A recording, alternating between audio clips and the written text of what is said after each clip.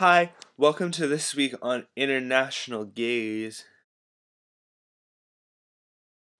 This week's theme is unexpected good things happening to us.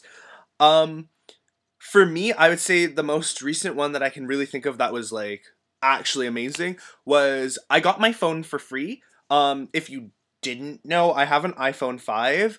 When I was upgrading, I had pre-ordered it but they didn't ship it on time, so I had walked into a store and they asked me to pay again before they refunded it.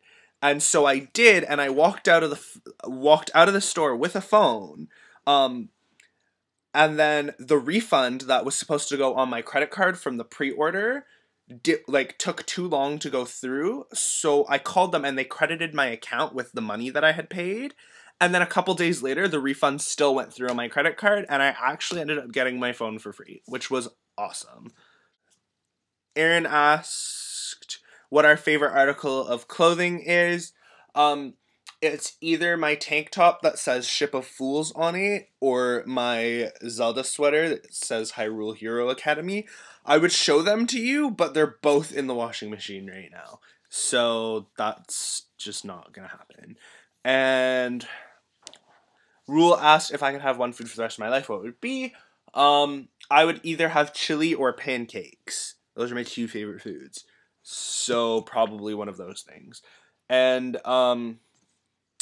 Rich wanted to know what I do when I'm sick. I basically nest myself in my bed until I feel better. And that's it. I just sleep. And Andrew, what did Andrew ask? Oh, Andrew wanted to know if I could have any superpower, what would it be? I think I would either want to be able to fly or like teleportation kind of deal, although flying would probably be cooler, or I would want invisibility, but I'd rather just be able to fly. Oh. My question for everybody this week is if you could visit any one place this summer, where would you visit and why?